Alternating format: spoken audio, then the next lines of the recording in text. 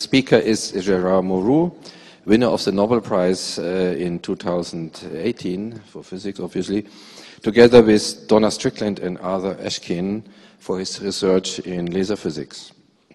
Gerard spent about 30 years in the United States, and notably at the universities of Michigan and Rochester, before returning to France, where he is professor at the École Polytechnique, and also director of the International Center for Zettawatt Exawatt Science and Technology there. He played a major role in building up numerous research centers on ultra-fast phenomena and high-intensity lasers, both in the United States and Europe. Gerard is particularly well known for developing, together with Strickland, the chirp pulse amplification of laser light, which allows to reach petawatt intensities. This in turn opened the door to study many other physical and chemical phenomena.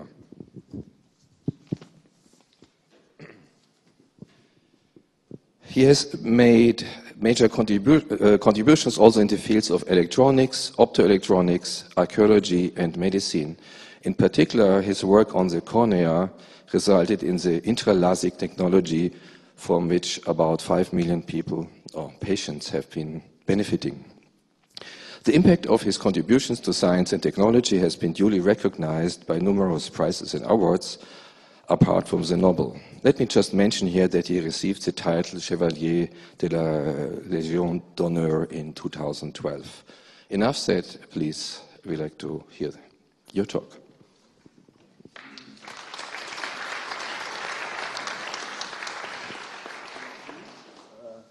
Thank you. Well, it's really a great honor.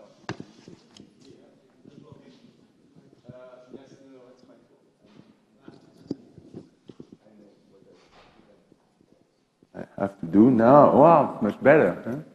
Huh? Okay, well, it's a great honor to be here, famous place. And in fact, I'm not very far from here. I was born in Albertville, so I'm quite familiar with this area. And so I'm going to talk to you about what really gave me the Nobel Prize, and it's about my passion for extreme light. So I'm going to talk to you about extreme light, which is really very high intensity laser, basically. I received the Nobel Prize with Donna Strickland, former student and PhD student, and what is remarkable is that she wrote her first paper, from her thesis, and she got a Nobel Prize from this. So it's I don't know any example, maybe De Broglie or something like that had the same thing. But anyway, that was her first paper was Nobel Prize. Okay. Anyway, so but I'm going to talk to you about it and about how you can produce this very high intensity laser and what in the applications. And one of the very important applications you may know, is of course, laser acceleration. Okay, so let's see. So of course, everything started from this guy, Ted Mayman. Ted Mayman was really the scientist who really first was really demonstrated coherent light. Of course, we had incoherent light for 14 billion years, but only in 1960, we were able really to produce coherent light, and with lasers, of course, and he was the first one to show that. And what is amazing now, if you can use laser for a variety of things, and before, the application of lasers was limited to the atomic world, okay? And now with the fact, the EV world, okay? And now with the fact that we can really increase the intensity or the power of these lasers, we can really go now to explore, you know, the world in a subatomic world, you know, in a up to TeV regimes. We are not quite at the TeV, but at G, certainly we are. And so, I mean, just to give you an idea, we are going to talk about lasers at the petawatt level, okay? And just a petawatt, you know, is a million times the gigawatt. You know, gigawatt is the power of a typical power plant. You know, so it's very respectable. It's also 1,000 times the power, the grid power. You know, and but what is remarkable is that we're producing, of course, this power in an extremely short time, and using very relatively small amount of energy. You know, if you have 1 joule, if you can deliver 1 joule in 1 femtosecond, 10 minus 15 seconds, well, you got a petawatt. And what is remarkable is the fact that this really very high peak power lasers, you know, they don't have much applications in the military. And the reason is because the power comes not from the energy, but from the pulse durations. So of course, with this petawatt, if we can focus petawatt light over, you know, 1 micrometer size spot, you know, you can get, of course, extremely large intensities and get very, very phenomenal, you know, radiation pressure. And now, in fact, with these lasers, we are capable of producing of course, the highest peak power, the largest temperature, the largest pressure, the largest accelerations. And it's a really universal source of high energy particles and radiation. And so now, this is really a plot of the intensity as a function of years since 1960, where the laser was born. Okay? On this axis, you have the intensity in watt per square centimeters, and this is the years. And so when the laser was demonstrated by Ted Meman, you know, the laser was at about a 10 to the 8 or so watt per square centimeters. He was, of course, by today's standard, not very powerful, but at that time, you know, it was, of course, much, much more powerful than any other source of radiations. So that was 1960. Very, you know, in the next 5 years that followed 1960 up to 1965, some techniques, you know, called Q switching or mode locking were demonstrated, and very quickly the laser power went to rapidly up to a point, 10 to the 14 watt per square centimeter, where it is 10 to the 14 watt is really the intensity basically where you can start to ionize about everything. Okay, and so you could do multiphoton ionization, but also you can really do machinings, and there's a very important application of machining. It's for eye surgery, for instance, that we have demonstrated. So, but you know, when you reach the 10 to the 14 petawatt, 10 to 14 watts, I'm sorry. Then, because we had these problems, is at this level, you know, you can basically damage everything, you know, you ionize it. Then we couldn't really, the peak power couldn't be increased. And so for about 20 years, until 1985, basically the laser power was stagnant at this level. And then we came up with this technique with Dana, which is called short pulse amplification.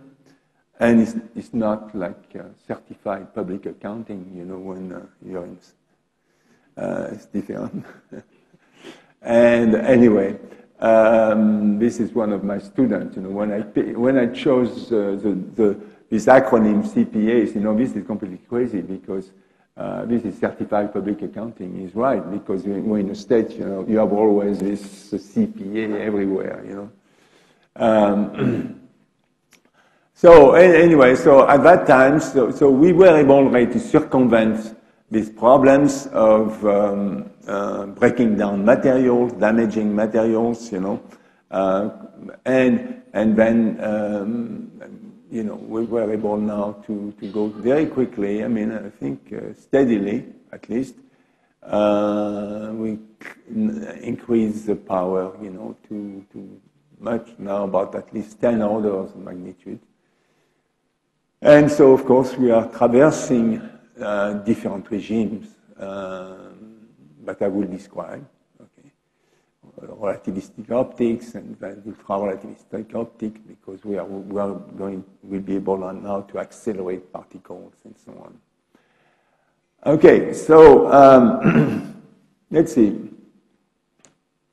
Yeah, so reason, as I said, that we stayed at 10 to the 14 watt or so per square centimeter limit intensity was because if you have a laser, that's a transverse profile of a laser beam. If you have a beam which some, you know, small variations, spatial variation, these spatial variations are going to grow in the amplifiers. And the reason why it's growing is because the index of refraction at these intensities becomes intensity dependent. Okay, so the intensity, the laser, the index of refraction, you know, is a constant plus this term, which is N2I, which of course linearly dependent with the intensity. So, and that is going to really to introduce to amplify, help to amplify, magnify, you know, all these wiggles, you know, that you have on the beam. And these wiggles, you know, are going to translate into, are going to cause some filaments, hotspots, and you are going to burn your optics. And your very expensive optics, you know, because we are working with very, very, of course, expensive optics. So the idea to circumvent these problems, we start with an oscillator which is producing these very short pulses, you know, typically 20, 30 femtoseconds. Of course, when we started with Dana, we started with single picoseconds, you know, but now we are 20 femtoseconds, 30 femtoseconds or so. This is about 10 oscillations. You know, the period of light, you know, at this, you know, regime where we are, typically 800 nanometers, micrometers. Well, I mean, you have about 10 oscillations, 10, 20 oscillations of light, okay? And means you have a very short pulse, which means you have a really, very broad spectrum. Okay?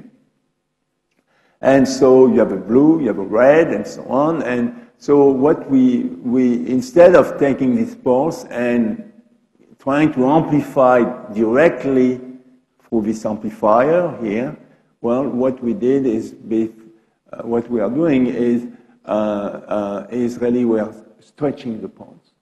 Okay? We can stretch the pulse with diffraction grating of prisms, so you can, every color, every frequency can take a different path, okay? And so you can stretch the pulse by typically 100,000 a million times, okay? Of course, when we started with Dana, it was 100 times, and then after we refined the technique, and we are now 100,000 times, a million times. which means that you can really amplify the pulses by 1,000,000 times better, extract the energy by 1,000,000 times better.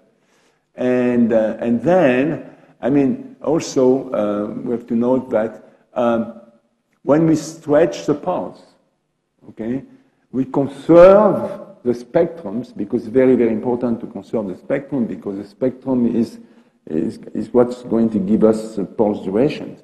So, and the energy as well, if you are really choosing the right ratings and so on. So now we are going to, so as I said, we stretch the pulse about 100,000 times, 1,000,000 times, and so we decrease the input intensity by 100,000 times, 1,000,000 times. You amplify these pulses now much, much better, more in fact than 6 orders of magnitude, because you can use the fact that you are stretching the pulse. You can stretch it also spatially, not only in time, but spatially. And you end up with something which is which has been amplified by almost 10 billion times. And here, because I'm giving this public lecture, it's not exactly a public lecture here, because you're all experts you're physicists. But I always say that if this pulse, is as the weight of a fly, then we amplify the pulse up to the weight of an elephant. This is remarkable. And I say, what the trick was, of course, you have to make all this complicated manipulation, stretching by 1,000,000 times, amplifying the pulse, large by 1,000,000 times or so, and then what you want is really the perfect pulse. That is, you want a pulse which really is very much like input pulse, but we cannot tolerate any pre-pulse. Okay, so if this pulse here is the Eiffel Tower, then we cannot really tolerate something higher than a few nanometers. Okay, if we have people higher than that, then this pre-pulse, can really create a damage to the specimen, the target, and so we don't like that, of course. We like Ray to come. When the main pulse comes, he has to see a pristine pulse. Target. Okay, so now, of course, what is very exciting is we can amplify the pulses to very, very high intensities. In fact, I should really go back to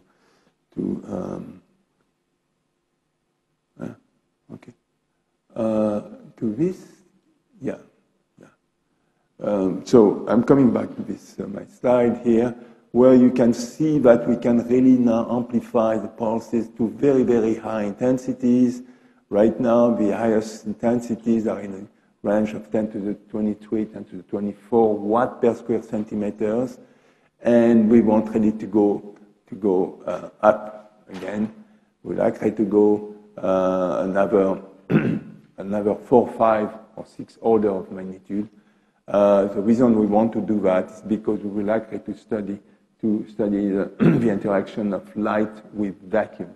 Okay, and so you have to go. The field of your laser has to be near the critical field, the Schwinger field.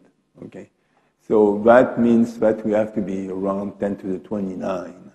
Okay, but anyway, so there's a lot of things to be done before the 10 to the 29. It's what we are doing. It's what I'm going to tell you.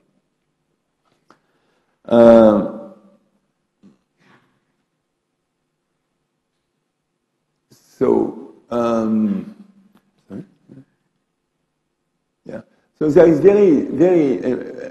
three very large-scale infrastructure which has been built by Europe, you know, and they are in Czech Republic, in Hungary, in Romania. Each one have petawatt lasers, you know, and these infrastructure are open, so people can go and do experiment on this infrastructure. They are not fully completed yet, but they are very close to be. Okay, now if you, of course, if we are in this regime, in a regime of less than 10 to the 18 watt per square centimeter, this is a regime where, but that's the type of regime that we study, you know, and where the optical field here is where the field applied or the force applied to the electrons is typically Q times E. Okay, E being the electric field. And so you have the electrons, you know, are moving perpendicularly to the propagation directions. Now, of course, when we are cranking up the field, you know, to about 10 to the 18 watt per square centimeters, things are changing because you have at that time, of course, to take into account the magnetic field. Okay, so you have to add this term D over C cross B.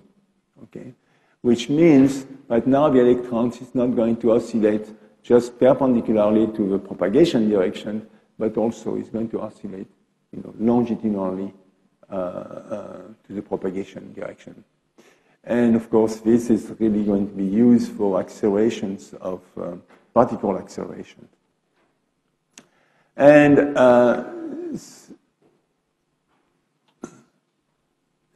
and now, one thing, if we want really to accelerate particle with light, okay, you will see that we can do it very, very well, very efficiently, because of a concept which was proposed by Tajima and Dawson in 1979, which is called the Wakefield acceleration. At that time, of course, they couldn't do it. They have to wait that the CPA be invented. But with CPA now, we can really accelerate particle. And the way it works basically is we are going to create a plasma, you know, with this very high intensity laser. It's very easy to create the plasma, and the particles in this plasma are going to act like a surfer. Particles are going to surf through this plasma. Anyway. And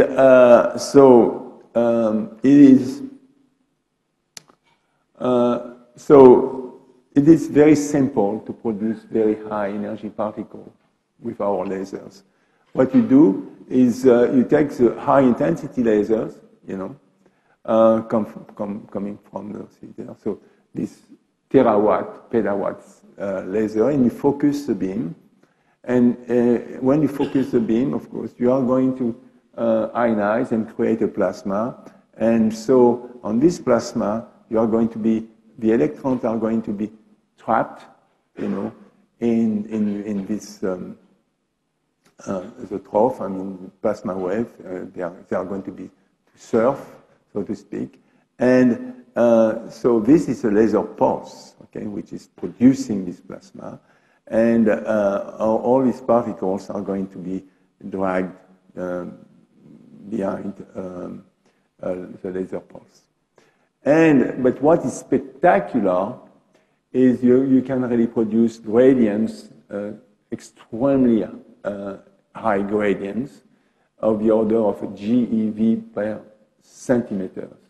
Okay, so this is very respectable, and of course this is that captures the attentions of the accelerator people, of course, and we are now, in fact, under this program, Apraxia, trying really to build lasers and accelerators based on laser wave field accelerations with really type energy of 5 eV, 7 GeV, but with good emittance and so on. But, I mean, GeV per centimeter, of course, is enormous, okay? It's enormous. We know that typical machines like synchrotron machine and so on, you know, they are hundreds of meters in dimension for GeV energy, particle energy. And, of course, but they are much more than 3 centimeters, okay? So this is a type of collider right now, I mean, that we will like to build, you know, which is based on laser wave field, okay? Of course, if you want to go to the TeV, you are going to need many stages, and this is what we are studying now. Now, if you really want to go higher, you know, you will say, 5 GeV is pretty good already, but there is ways to go much higher, okay? And one way to do it will be going to go into the single cycle regime. You have seen that now we have about 20 cycles, okay, in our pulses, and we'd like to go to 1, okay? And I will show you why. If you go to, of course, if you go to from 20 to 1, you are going to increase the peak power by 20, by the number of cycles. But you are going to increase the ponderomotive force, which is really pushing the particles by the square, by n square, okay? So this is already a very significant effect. But it's not that, you know. And then, so if we go to a single cycle regime, you will be able really to produce this short pulse. But with this short pulse now, we will be able now to produce pulses now in the X-ray, gamma ray regime, in the attosecond and zeptosecond regime, okay? And the reason we want to do that, of course, is really in order to increase the power. You know, the power is energy by time. So now we are at the femtosecond laser level. So if we go to attoseconds, we will increase the power by as much, you know, by a factor of 1,000. If you go to zeptosecond, of course, it's going to be much higher. So this is really what we want to do. But if we go also to the attosecond pulses, you also go in automatically, you know, just by Fourier. You are going to go into the X-ray gamma ray regime. Okay. This is what's so exciting. Plus, also, with this zeptosecond, with this single cycle compression technique, we will be able really to go now in a TeV per centimeter, not GeV per centimeter, but TeV per centimeters. And we will be able really to produce relativistic protons in a very short time scale, and do also all kind of we could study, you know, things that we can only, you know, is occurring in space. Okay. So now, in order to compress the pulse from 20 femtosecond, 20 optical cycle to 1, say, what we are going to do is, because the pulses are 20 femtosecond, the reason is because it's limited by the bandwidth, by the gain bandwidth of the medium. Okay, so and we stop at 20 femtosecond. We cannot go shorter than that. And so what we do is we have to broaden the bandwidth, okay? And the way we do that is by cell-phase modulations. And again, we are going to use the fact that the index of refraction is a function, linear function of the intensity.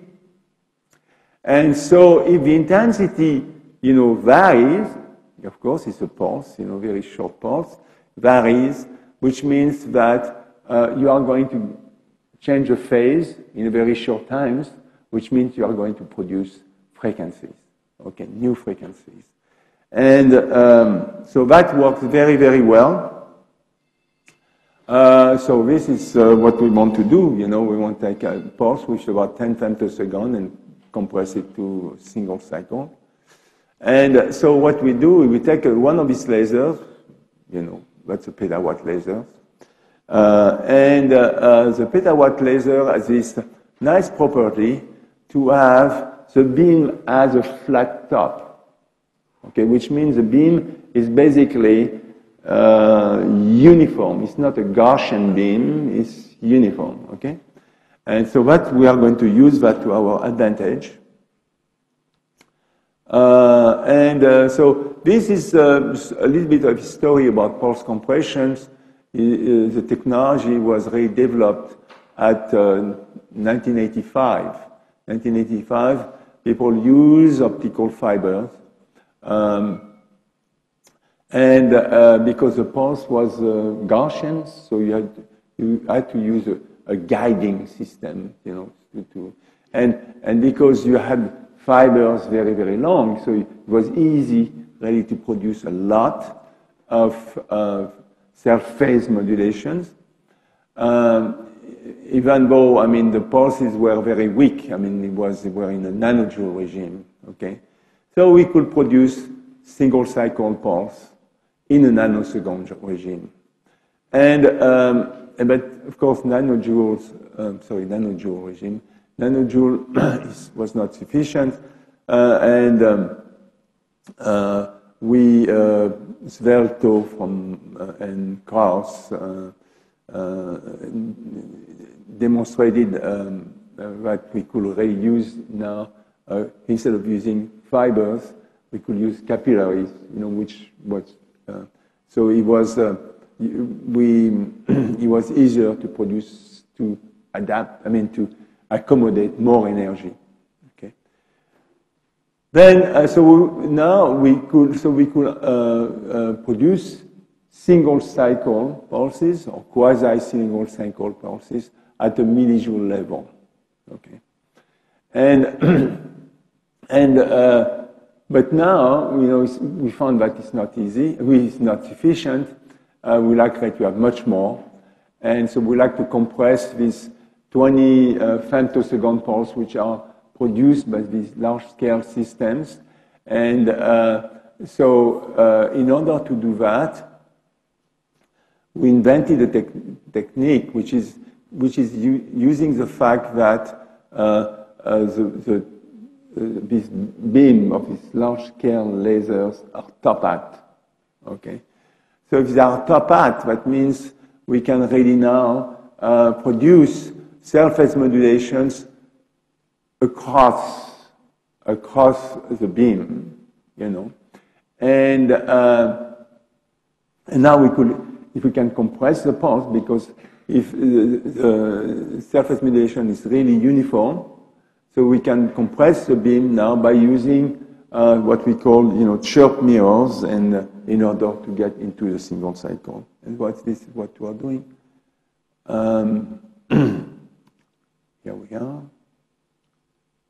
So we start with a top hat beam, about 25 femtosecond, and we go into this film, very thin films, where so the beam can see, uniform, over 2D, and we have uniform thickness, and then we produce our cell-phase modulations and so on, and we are using double stage, And after a double stage, we can show that we could get into single cycle. In fact, we have not really demonstrated that, but we have demonstrated single stage. So we go into a sub 10 femtosecond, and then we go into a second stage where we'll be able now to get single cycle. But now this single cycle, you know, as 10 joules of energy, which is enormous for us, okay? Because the field of ultra-fast, usually, you know, you are dealing with millijoules, you know, microjoule, millijoules, joule at the limit, but here we are talking about 10 joules and so on. So it's very exciting, the possibility to do that. And one thing that we can do, once we have these high intensities with very short pulses with a lot of energy, which means a lot of peak power, a lot of intensity, we can focus the beam over 1 lambda, you know, because what we can do is they're still invisible. I mean, the component of these pulses are invisible. We can focus on over 1 lambda, so you have a single pulse, and then, of course, the light pressure is going really to push the electrons of the specimen, whatever it is. I mean, we can take glass, we have plastics, metals, whatever, but over it has to be good quality, of course. But we can really push now the electron, you know, forward, and the ions, of course, are dragging behind because they are so massive. And so, in a way, what we are doing is we are,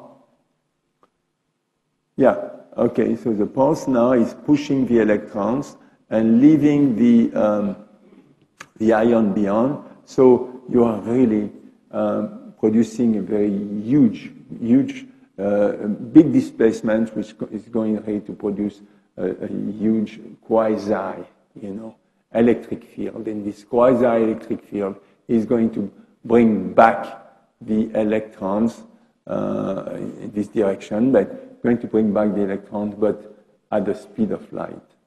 Okay, very, very large. With Lorentz factors, we have simulated about 1,000 times. Okay, and so now if you have this if you have light, you know, this light is impinging on this specimen, going at the speed of light, of course, and the light which is reflected by this moving mirror has to go at the speed of light. So you can really convince yourself that you are going to compress the pulse, and the compression that you can get should be of the order of the Lorentz factor. So this is the pulse after compression, you know, going. And the pulse now is very, very thin, you know, if we say that you compress by a factor of 1,000, you know, the femtosecond pulse, you are in the attosecond regime. So this is really the pulse durations. In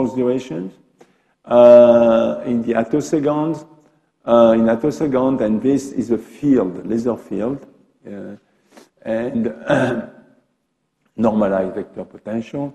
So at 1 is 10 to the 18 watt, at 10 is 10 to the 20, at 100 is 10 to the 22, and so on. And the pulse duration that you can get after compression is 600 over A naught. As I said, it's in the attosecond regime. Even if you are pushing in the simulations, you can go into the zeptosecond regime. You know, this is a single zeptosecond regime. Of course, if we get into the 100 zeptosecond regime, we'll be happy. So, so what we have done, in fact, is really we have produced a coherent X-ray gamma ray pulse, you know, with a phenomenal peak power. Okay, so this, of course, it is extremely important for some applications that I'm going to discuss. So, as I said, the zeptosecond, this zeptosecond pulse, which is in 10 to the minus 21/4 second range, if you have only 1 joule, and that will, because we have, from our laser, we have 100 joules or so. So even if you have only 1 joule between the zeptosecond, you have a zettawatt system, okay, which of course is enormous. Also, we will be able really, with this very short pulse, very high intensity, able to produce, to accelerate particles to the TeV per centimeter regime, okay? So over 1 centimeter, you could get a TeV. And also, because now we are in the X-rays, of course it's difficult to focus the beam in X-ray, but if you can do it even not completely, you can really reach, with this zettawatt pulse, you can reach the Schwinger intensities, in order to study vacuums and interaction of light and vacuum. And you can turn matter into light. I'm sorry, you can turn light into matter and antimatter. Okay. So this is, of course, very exciting. So now, I mentioned, I showed that we could accelerate particles. We could accelerate particles using these Wakefield accelerations, but the light that we were using, of course, were visible light. Okay. Now the fact that we could have X-ray light, very high peak power of X-rays. Now we can do, not only we can produce a Wakefield acceleration in gases, but also in solid.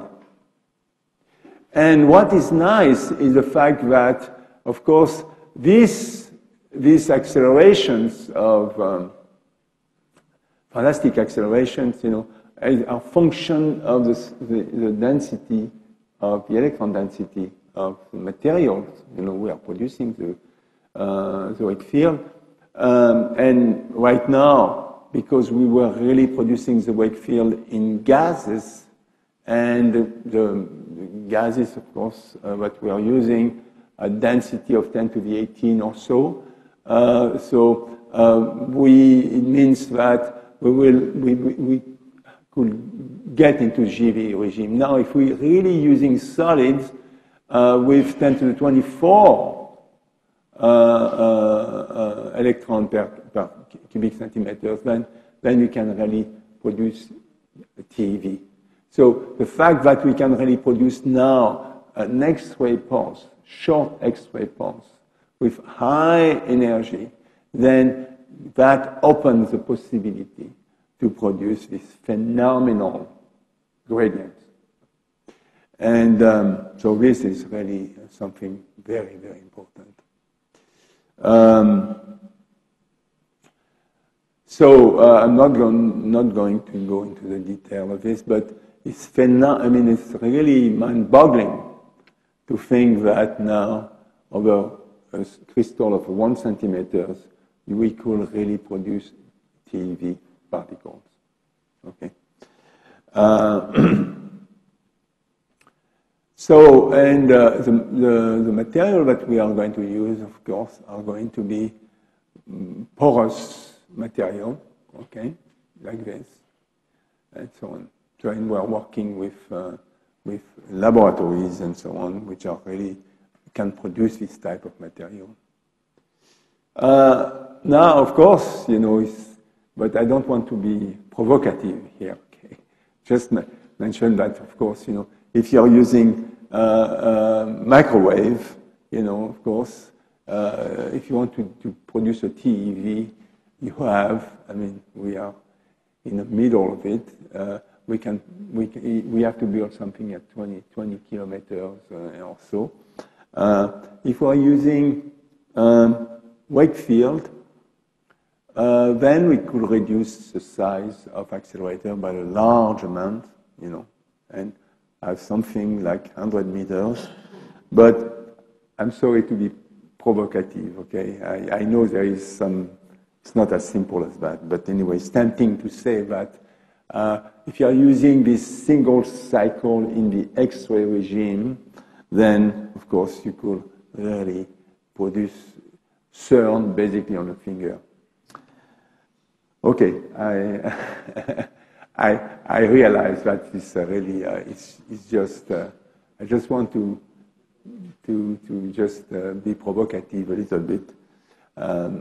Okay, so and you know what is remarkable is the fact that you know if you consider that you know the field of the accelerator started with things like Van der Graaf, you know.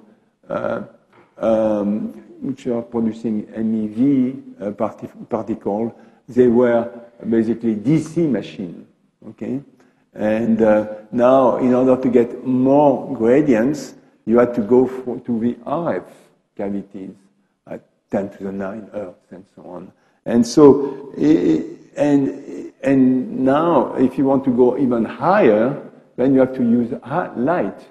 Light, where now you move from the 10 to the 9 Hertz to the 10 to the 14, 15 Hertz. And if you want to go even higher, well, you change, you go from the visible light to the X-ray light with 10 to the 18 Hertz. So there is a logic behind all this. Now, there is applications, of course. And I'm going to show you some of the applications. I call that low-hanging fruit. One of the applications is, of course, the productions of very high-energy protons, relativistic protons. We know that, I mean, you know much better than me, but it's very difficult to produce relativistic protons. But if we have this type of source, in fact, with high intensity, with this extreme light, it's very easy, okay? You have a very thin specimen, okay? And you are using this ultra high intensity light, and you are pushing the electrons.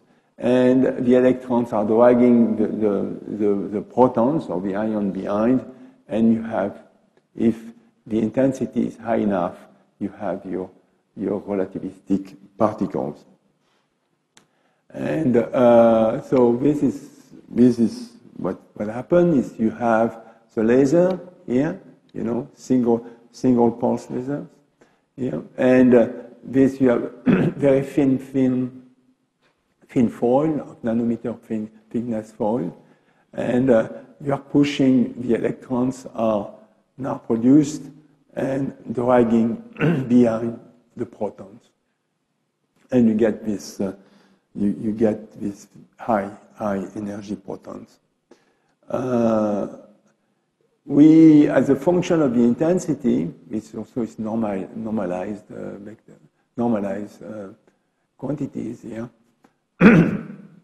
But this is the energy, proton energy, you know, versus the field, the intensity. And you see that if you have in the regime where we are right now, okay, with pulses in the 20, 30 femtosecond pulses, then we can really produce up to about 100 MeV protons. Now, if we really now, and we are going to start to do the experiment, now really use only a few optical cycles, then we get more intensities, and if you have one single cycle, then you get even more energy in the relativistic regime. Plus, what is nice is the fact that if you have one single cycle, you don't have the instabilities which are produced by the cycles, you know, all these multiple cycles. which are producing instabilities. So you have some sort like a tsunami. You know, you have a short pulse coming, but before the tsunami, you know that the water is very calm, you know, very steady. And now, if you are coming with one single pulse, then you immediately get very nice interactions. You have no instabilities to spoil the beam. Okay, and of course there is, you know, that there is many applications now. If you are in nuclear,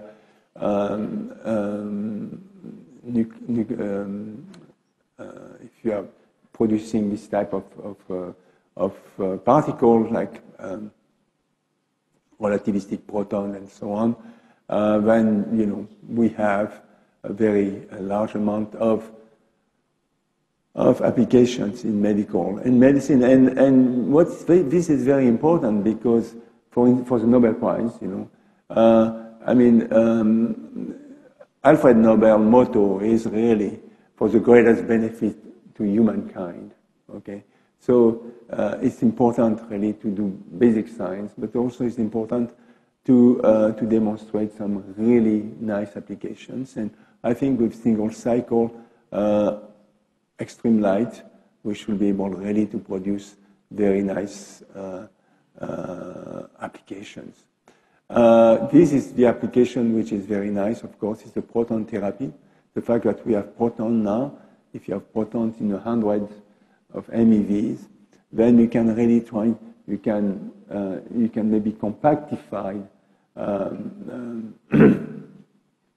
proton therapy facilities, you know, very much, trying to make them cheaper, and so they can really be installed, you know, in many hospitals. Right now, you know, that they are very big, they are very expensive, and so on. So you have only few in France, for instance. So that of course is a very important application. The other important application also is really trying to treat the nuclear waste. We know that, I mean, we have this basic problem now, very important problems, which is, you know, how can we generate energy without destroying the planet? Okay, and of course, you know, one solution will be really to use nuclear energy if you knew how to treat the waste. Okay, but if you can really fabricate protons, you know, and then if you produce high energy proton, you can, by spallation, produce neutrons. If you can produce these neutrons, then you can really transmute. You can really fission some of the elements, you know, big elements that which are the most dangerous one. You know, there is basically these four elements which are really bad: the neptunium, the curium, the americium, with really half-life of hundreds of thousands of years. And of course, this is really a problem.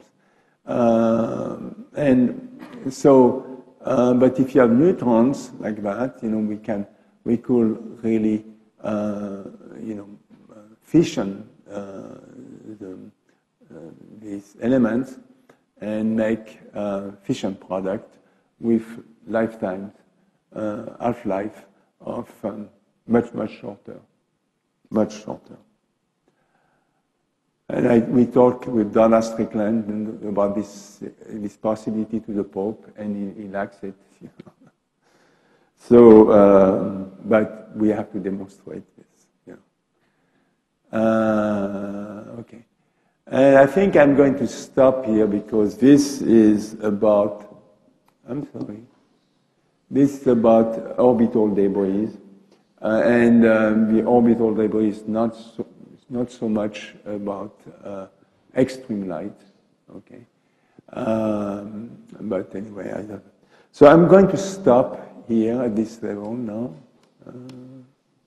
And to conclude, we'll say that extreme light is capable of producing a very large field, very large acceleration, very, very large temperatures and pressures, and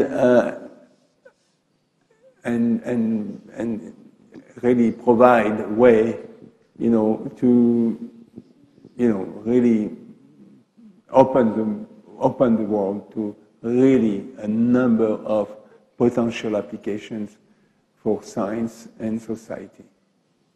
And I'm going to stop here. Thank you very much.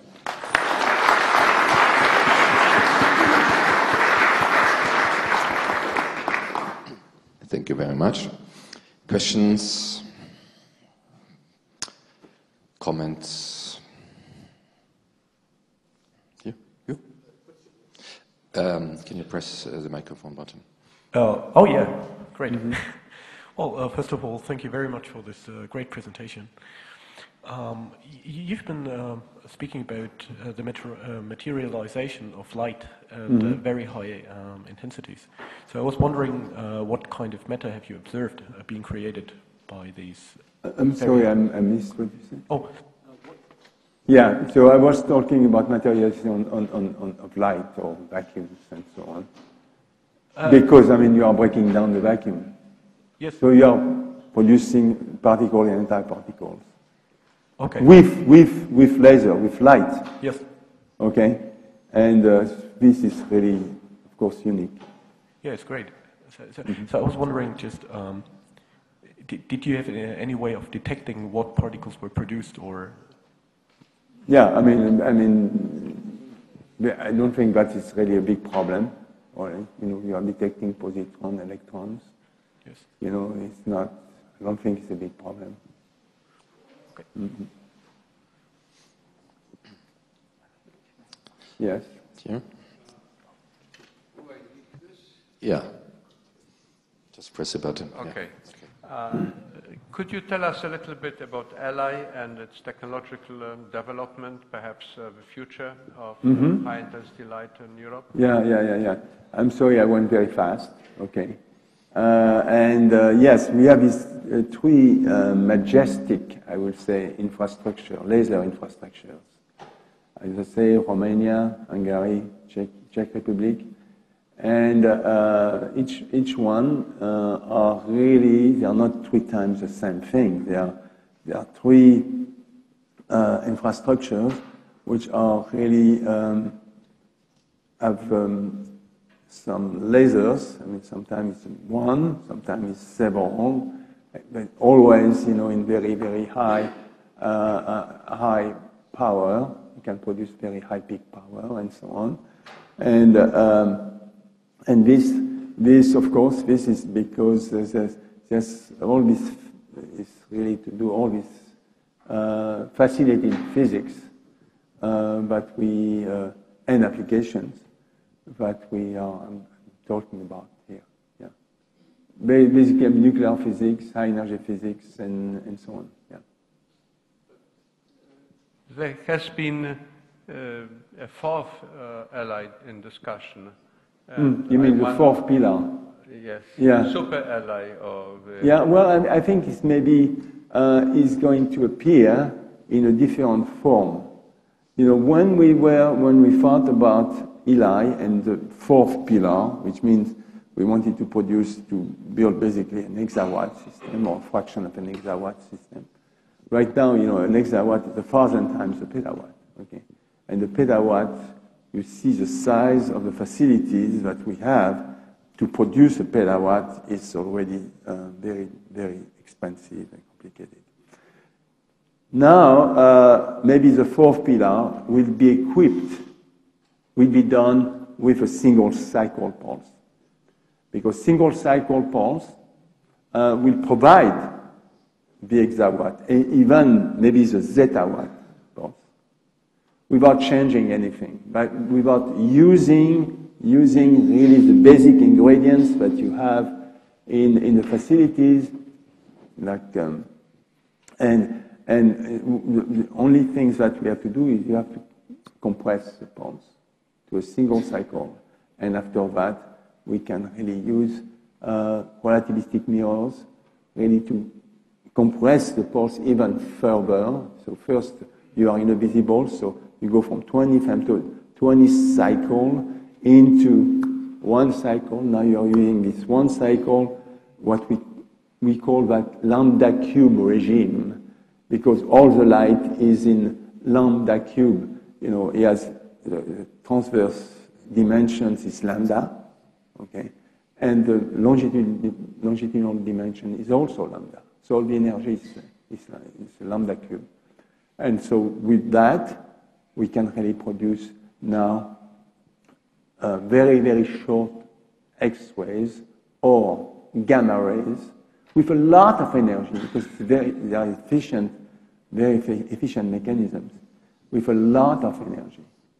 And so even, I mean, we could have, it's coherent, okay? So basically, you are building a free electron laser, but with much more energy and much shorter pulses, and plus other applications. Yes? I don't understand your application to macroscopic work, you see, for example, when you were discussing the question of transportation of nuclear waste.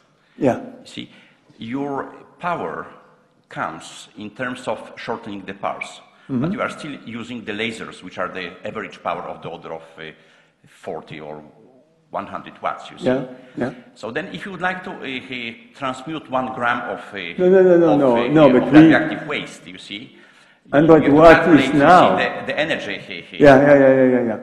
And what watt is, of course, what we can produce now.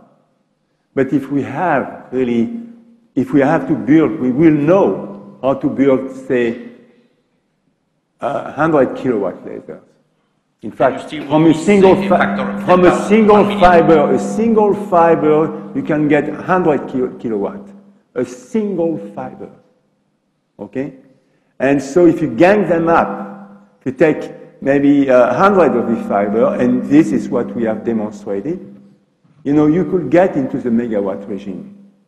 But of course, when you do basic research, you are not going to produce the megawatt. So what we have demonstrated are the concept, okay, at the laser level, one of the problems is, of course, the forte of lasers is not in the efficiency, okay? Usually, lasers are pretty bad in terms of efficiency. But if you are using fiber laser, efficiency is much better, 30% or so, okay? And then you can also, with this laser, you can produce a fiber laser, single fiber laser, you can produce 10 kilowatt, 100 kilowatt CW efficiently. But now what we have to do is to adapt it. We have to adapt it, you know, to these applications. But the technology is there. I mean, we need, of course, to adapt this technology to this application. Of course, it's going to cost money, and we will have to do some engineering. But I think it looks good, I would say. Now, you cannot really you cannot take the numbers, the characteristic that we have today, you know, for science applications, when you are building at universities, when you are building, lasers, you know, it's for science, you know, so of course the average power is not there, and so on. But I think we can really produce very high average power if we need be. Yes, please. You mentioned proton therapy as an application of CPA. Can you develop more about what the status is? Is it currently being used in proton therapy, or is that a... No. I mean, the proton therapy exists. Yes. Yeah. Using conventional technology. So now, but of course they are enormous. Okay? So now you have the possibility to do, to produce these protons at the 100 MeV level where you want, okay, with much more compact system. And I would say certainly cheaper system. And do you have an idea of the time frame of that kind of technology? I would say from 5 to 10. Okay. I mean, it's going to take maybe 5 years to demonstrate really to have a prototype, engineering prototype. And then after that, Okay, thank you. Yeah, I think it's really looking really good. Thank Yes. There was one question. Yeah. Sorry, I have two technical questions. The first question is how much latency is expected for the 1 petawatt lasers? How much? Latency. Frequency, many latency. Sorry.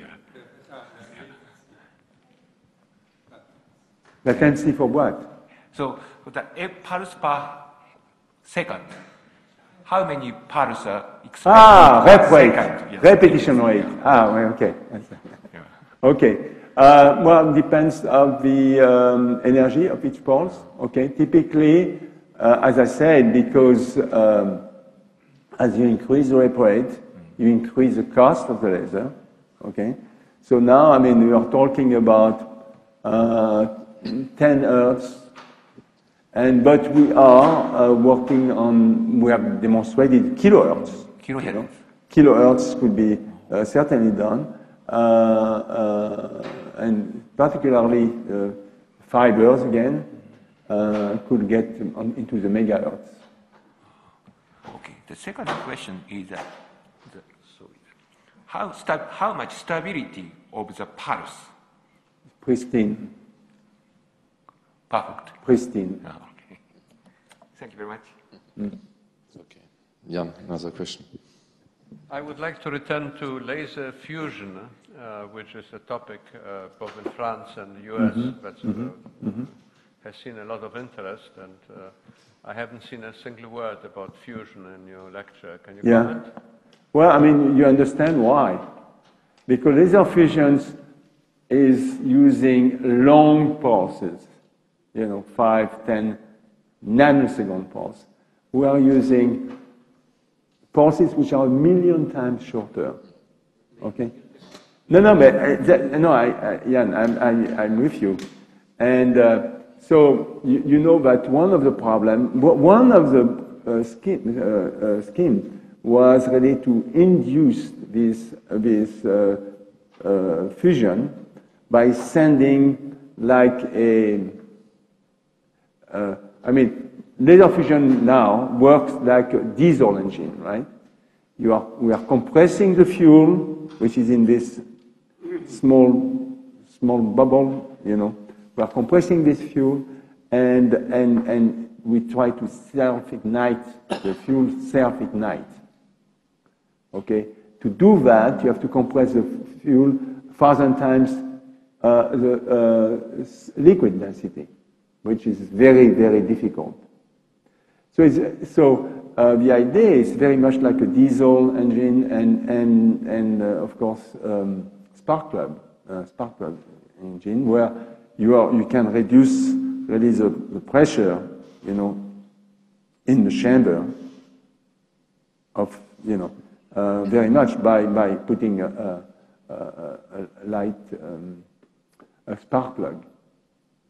So now we try to do that, and I was not involved with this, but the people in laser fusion try to do exactly what happened in a diesel and in a conventional engine, to compress the pulse, compress the fuel, and at one point they were sending a short pulse, very short pulse, but it didn't work.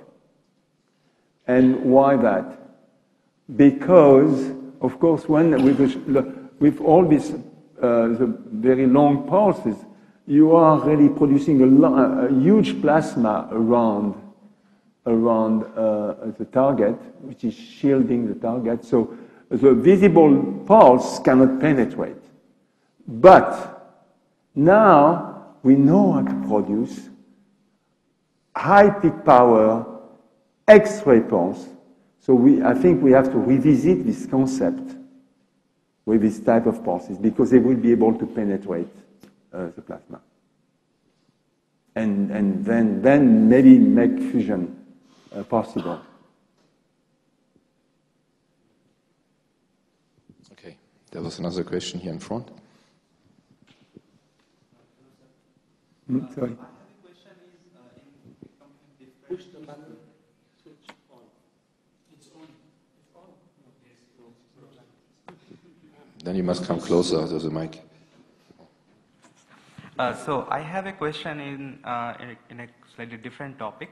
Mm-hmm. So in CERN, in many experiments are searching for different kinds of photons, for example, dark photon and. Mm-hmm. So while pursuing your passion for extreme light, do you personally see any motivation that why different kinds of photons should exist? Oh, I mean, I know there's, this is one of we are talking about Eli and so on, the infrastructures, and there is proposal really to look at dark matter and so on, using high intensity light. Yes. But I'm not involved with this. Yes, in the back there. Hi, yes, so from what I understood, a major goal is to reach the Schwinger limit and to produce pairs of electrons from light. So I wondered, once you reach that limit and you're able to do that, what types of things you would then study with that process? I guess the reason I ask is because at the LHC, we can also collide gamma rays from the charge fields around protons, but they're virtual photons, unlike the real photons from lasers. So I wondered if there was anything complementary that we could study that you plan to study once you reach this limit. Yeah. No, I think we can already study. Of course, I mean, you can go to the Schwinger limit certainly here. There's no problem. But I mean, with a laser, that has never been done, of course. And so you have a way really to control really the field very well, I think. So we can study the generations of this, the breakdown of vacuum. I think we can time resolve it, because if you have very short pulses, one can induce, the breakdown, and the other one can really probe it. So we could time resolve this maybe in a zeptosecond regime. Okay. I see that this possibility now coming up, and so that is very, very, of course, exciting. And of course, there's always this application, the possibility of trying to combine technology, of course, accelerator technology with laser technology to produce gamma and things like this, Yeah. Please. One final comment, since you made this comment on fusion, on the pressure with the fusion, I would like to draw your attention that we are at CERN in the R&D phase for the project, which for those two questions like transportation of nuclear waste or, for example, the controlled fusion, would be much more close to reality with respect to the future application that you have with your... I missed the beginning of your question.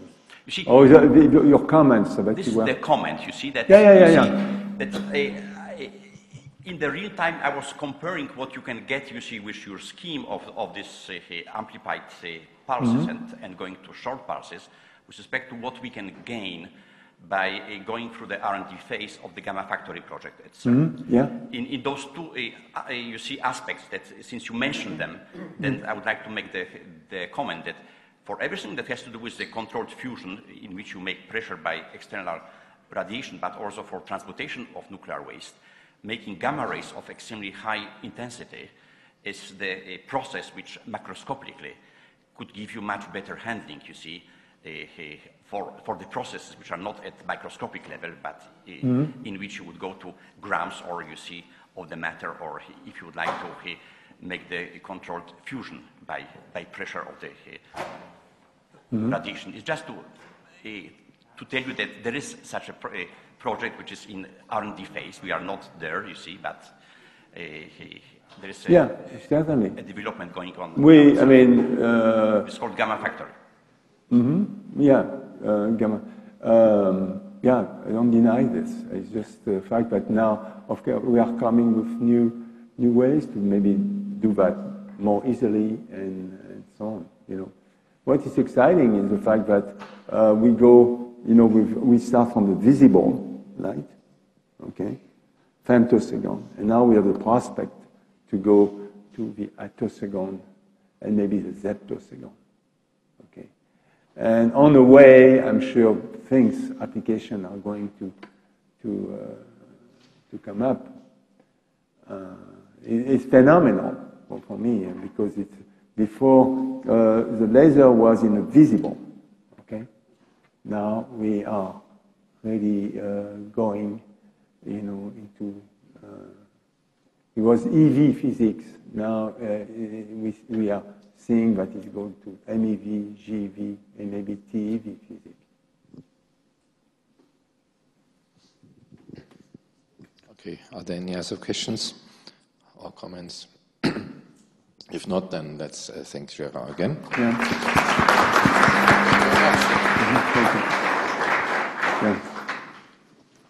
Sorry, I was a little bit tired. Yeah, it was.